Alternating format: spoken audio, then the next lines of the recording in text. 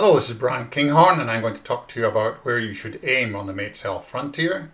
And just to remind you, the Frontier is a graphical tool in MateSel to help you make decisions on balance between genetic gain on the y-axis and genetic diversity, where we want to be towards the left, on the x-axis. We've talked about some fundamentals of this frontier. Today we're going to talk about where you should aim, and then the next video is balance strategies to help you target where you want to aim. And this is a problem for everyone, not just MateSel users, so the balance between genetic gain and genetic diversity is not a MateSel problem, but MateSel does provide you a way of handling it. First of all, I'm going to talk about making a frontier which is appropriate for you to make the decisions on where to aim.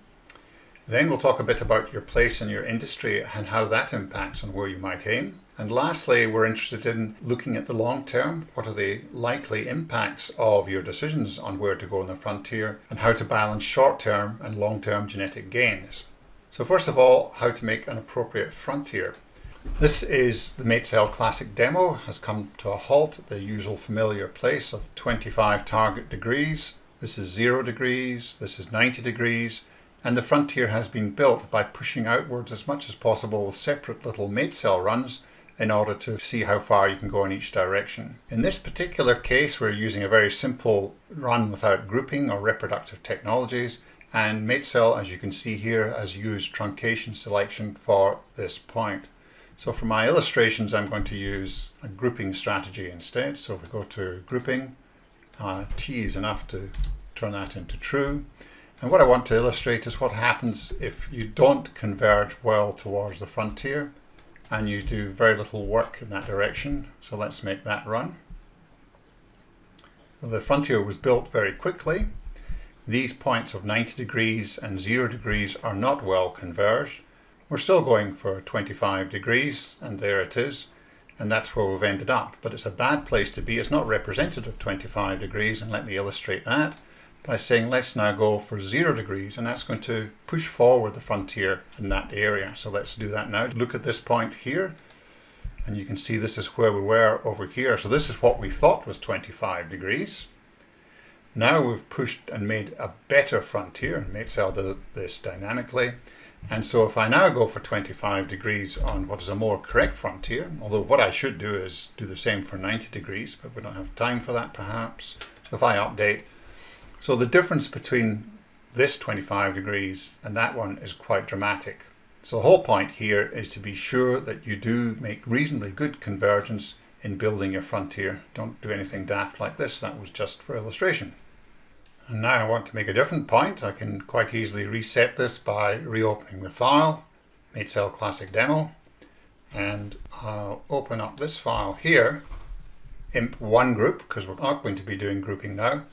And what I want to illustrate here is the point that you should not second guess what's best to do and put in constraints on maximum use, for example, which might be something you find in a textbook about what's good for your species in terms of, for example, the maximum number of matings to give to a male. So let's save that, and I'll make a run, and a frontier will build. I'm now going to set the direction to 0 degrees. So we're going for maximum genetic gain. Okay, so I'm going to stop the run, and if we now go over to our data set and look at outmatings.txt, that's the new mating list. What I can do, there's a number of ways of doing this, but I'm just going to copy all that and go to the file called import solution and replace all that information in there and save it. So what I've done is I've saved this solution here in import solution.txt. Now what I'm going to do is go back to this file and look at what happens if we allow what might be, shall we say, the biological limit or a practical limit, and what you could achieve for the maximum use for number of females per male, basically. So what I'm now going to do is do that run. And when we've let that settle where it is, I'm going to import our previous solution. And there it is. And so just to review that, this is the place we get to if we allow males to be used for 25 matings, and this is where we get to if we allow them only to be used for 10 matings. And this might be done, and I find often is done, by those who read a textbook and say, well, this is what you should do to manage inbreeding. But let's look at what we've got here. The frontier for this previous run probably runs something as where my mouse is going here, and that is the maximum gain that you could make. However, by using males more, we would end up having a lot less genetic diversity if we went here, but we could also be at the same point and yet have this much more genetic gain. Or we could be at the same level of gain and have this much more genetic diversity by allowing MateSel to do its work. So you might ask, how come we allow males to have more matings, that's 25, and yet achieve the same level of diversity and get more gain? Well, basically what's happening there is that MateSel is allowing the very high index animals to have more matings and is making compensations elsewhere in the breeding program by spreading the use over a greater number of males and overall giving you this better result. And this is what's called optimal contributions, and it is what is giving us this extra result towards the frontier, either more gain or more diversity. So now we want to move on to look at your place in your industry. And there are two components I'll talk about here. One, dare to be different, where by having more conservative approach aiming here, and also by having candidates that are quite different to what everyone else is using, that you can make some compromise in genetic gain, but have more diverse a portfolio, which in the long run may be valuable to you for selling animals which are of different bloodlines and less related to the mainstream in the population. I've seen this work in particular for one breeder who is very progressive, and he's made a success out of being different and yet competitive. The next one, open or close to imports. If you are, for example, a poultry breeder and you've got some excellent line, you probably want to be more conservative and conserve more genetic diversity, because if you did lose genetic diversity and you had to import stock from the outside to alleviate that, you'd make too big a compromise because you're so far ahead of everyone else. So that's one reason for you to be more conservative. On the other hand, if you're still quite a good breeder, but there are lots of others out there who are quite competitive as well, then you might be more aggressive and aim more up in this direction, because you do have the opportunity, if you do get into trouble with lack of genetic variation, you can import from those other breeders and not suffer too much in genetic merit. So I'll make this a little bit more clear with the following example, which comes from Mari Suntama, working with trees. And if we look at the frontier and we have different policies, if we have this aggressive policy, then what's going to happen is that our levels of co-ancestry and inbreeding are going to progress more quickly, and you're going to get into danger more quickly. Whereas if you have more conservative approaches, you get into danger with inbreeding less quickly. So why is it important to keep inbreeding down? Well, what's important is the genetic gain we have in the long run. And this aggressive policy here means that you have more inbreeding, less genetic variation, and you run out of steam in your breeding program. If we look over here, it's not the best policy in the long run.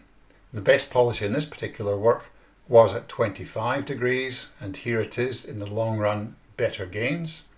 And these other policies were reasonably competitive, possibly for the long run, for this 45 degrees, and 60-degree conservative policy was never competitive in this time frame. So that's been a discussion about your place in the industry and how where you aim on the frontier is likely to impact long-term genetic diversity and genetic gains. What I want to do now is look at the co-ancestry measure on the x-axis of the frontier and ask, well, can't we just look at those numbers and use them to make a sensible decision about managing diversity?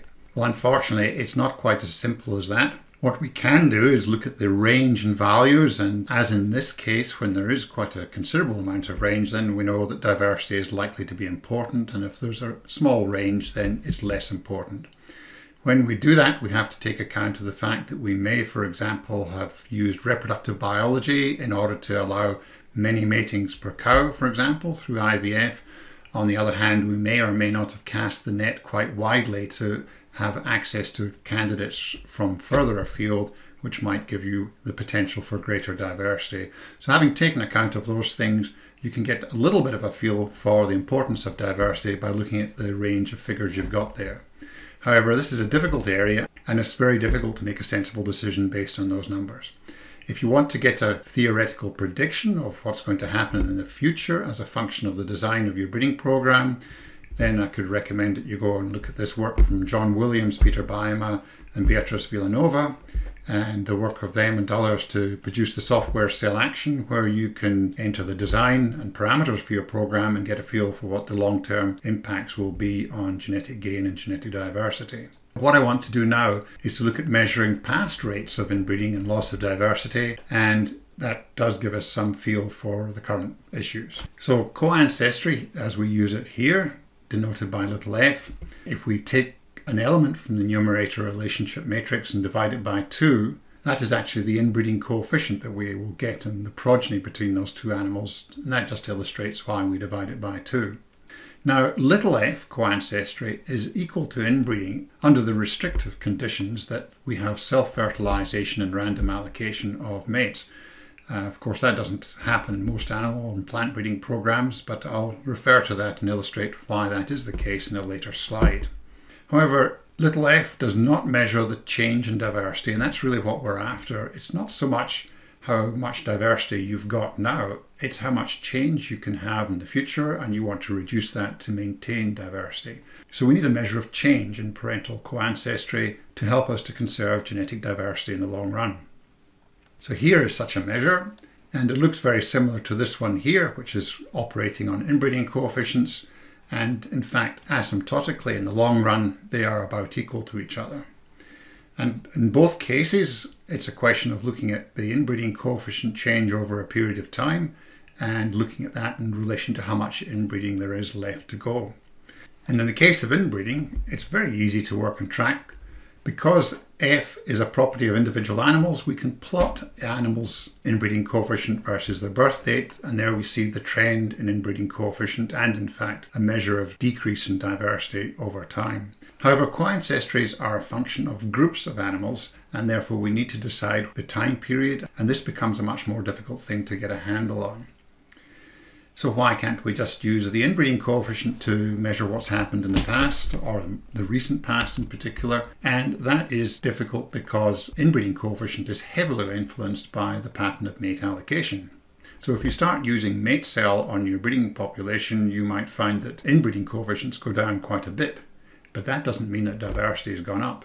It's just because you have reduced the inbreeding coefficients through finding less related mating pairs. So let's have a look at those two things one more time. Little f, co-ancestry, big F, inbreeding coefficient. There is a section in the manual called the two inbreedings, which gives some contrast of those, but let me just show something here with a spreadsheet that you've probably seen before if you looked at the appropriate video. Here we've got a situation where we have the elements on the frontier, which is the y-axis x prime g, progeny merit, and co-ancestry. I haven't divided it by 2 here just for simplicity, but it's x prime ax, and there it is laid out for you. And in this case, we're just using one male and one female with a half contribution each to the next generation. And if we look over here, we can see that male and that female, which is number 1 and number 3 animal, are not related to each other according to their numerator relationship matrix. And that means when we mate those two animals together, their progeny will be totally not inbred. However, in the future, we're going to have problems because we've got such a narrow genetic base. And that means that long-term inbreeding is going to be quite large. When we mate those two individuals, the whole of the next generation are going to be full sibs to each other, and we cannot avoid full sib matings. And we are setting ourselves up for inbreeding problems in the long run. So short-term inbreeding 0, long-term inbreeding big, so they're not the same thing. However, if we had self-fertilization and random mate allocation, then half of the progeny would be full sibs, but the other half would be from self-matings. And so immediately in the next generation, we would have high levels of inbreeding. And that's where co-ancestry and inbreeding coefficient would be the same under that restricted circumstance. Okay, so now we're going to move on to look at measuring the future rate of inbreeding or loss of diversity. Well, one way of doing that is to run your breeding program for 20 years or 50 years and look back and measure what happened. But we can do something a bit more cheeky than that, and we can simulate ahead. So this is a program which you have parameters for the population structure and various other things. And what we can do is just run that over a period of time. In this case, I think it's 50 years, and it's not even 5 minutes. It'll do it in less than 1 minute. So here we're looking at phenotype for trait 2, and we see that we get off to a great start and there's progress in the population, but it does tend to run out rather quickly. Why is that? Well, if we plot inbreeding over time, that's the plot of inbreeding coefficient over time, it's very similar over time to the amount of co-ancestry we have in the population, and that is a reflection of genetic diversity disappearing. And that's why we find that the response to selection is decreasing, because there's little diversity, animals are tending to look very similar to each other, and there's little genetic variation. So all we need to do is run these simulations under different policies, and in this simulation all the breeding decisions have been made by the production version of MateSel, so you can directly run MateSel parameters as according to your policy and look at the predicted impact.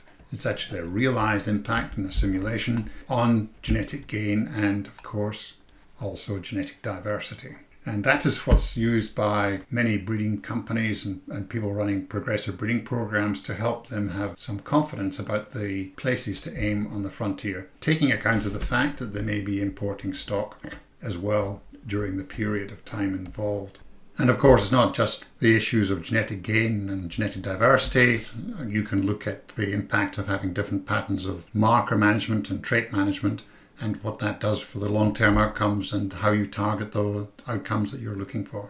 So ideally you would do these sorts of things to have confidence about where you're going, but that's rather difficult in many cases. So I'll just finish by making some general observations about where to target on the frontier. And that is that wherever you go, if you look at the pattern of use of animals, it's all very sensible in terms of managing diversity and doing the right thing. The sorts of things that you would do in the old days if you tried to manage the use of animals appropriately for inbreeding, but it does a bit better by using optimal contributions to get towards the frontier. So in general, if you want to be aggressive, you can be up here. If you want to be middling, you can be here. If you want to be conservative, you can be here. And if genetic merit is not such a big issue, if you're breeding zoo animals, then you might want to be down here. You should also pay attention to the shape of the frontier, and we'll talk about that in the next video. So let's come to the end of this video on where I should aim. And where you should aim is very much your decision, and it's a very important one, so you should spend some time thinking about it. The next video is working with balance strategies, and that will help you to achieve where you want to aim on the frontier. So, thank you for listening.